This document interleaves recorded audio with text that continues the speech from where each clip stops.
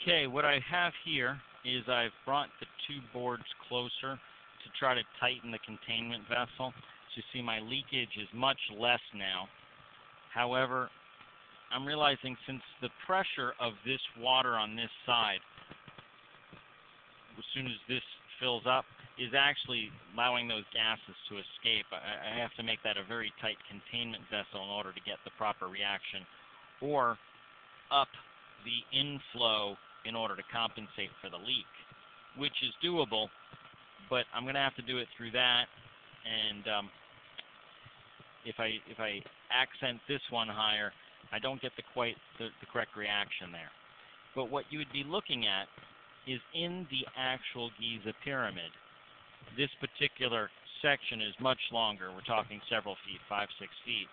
So that air bubble, when it pops there, it will have the force of all the water to fill that void of a several 100-foot shaft. That is a lot of weight that will be hammering down, and that weight of that hammering down is what was the catalyst for the reactions that John Cadman, the one who has gone through great efforts to say that this was a hydraulic pressure pump,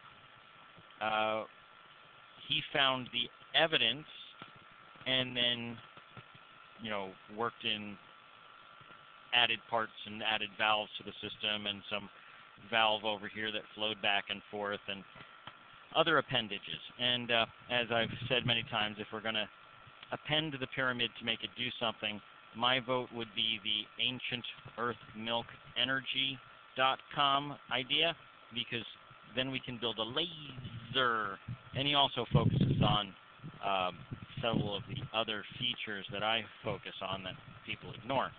But in either case, my goal is to reverse engineer the structure, not redesign it and use the existing pieces and parts and put new pieces and parts in place. But this should give you some idea of what is occurring. And like I said, if I was blowing oxygen bubbles out this tube, it would fill this to compensate for the flow out. In fact, let's see if I can do that while you're watching, see how well this works.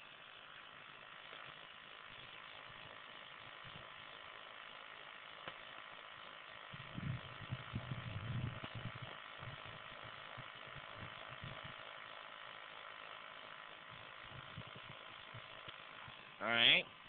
Well, I guess that kind of worked. We'll see how that turned out, so I couldn't look through the video. But one thing I suggest, since I still have you as a captive audience, is to check out the Great Pyramid Project USA.com, where there is an effort in place to build a pyramid here within the continental United States. Pyramid will be the same size and external shape as the pyramid in Giza, some 450 feet tall. It will be, about 1/5 higher than the Luxor in Las Vegas. There are plans to put like a mini mall, movie theater, and as well as the internal structures of several of the pyramids in the Giza Plateau area and the whole Giza area. So you can come to the safety of the United States, where instead of getting shot or blown up, you can get molested or your belongings borrowed by the TSA. But at least you won't get shot or blown up. And you can come and visit some of the pyramids here in the United States, since the external is something to take into awe, but really it's climbing around on the inside is where the fun part is. So why not do it in the air-conditioned comfort of the United States instead of the dry desert middle of nowhere in Gizaland? Once again, that's thegreatpyramidproject.com and USA.com, Great Pyramid Project USA.com. And I'm going to put links to that off of my websites, which would be GreatGizaPyramid.com and GreatPyramidProject.com. Once again, My Great Pyramid Project is where I am asking you to submit to me your pictures and photos and videos from the Giza Pyramid while you were there. And I would like to construct a, same way like Google has their street view, I would like to do a Giza Pyramid walkthrough.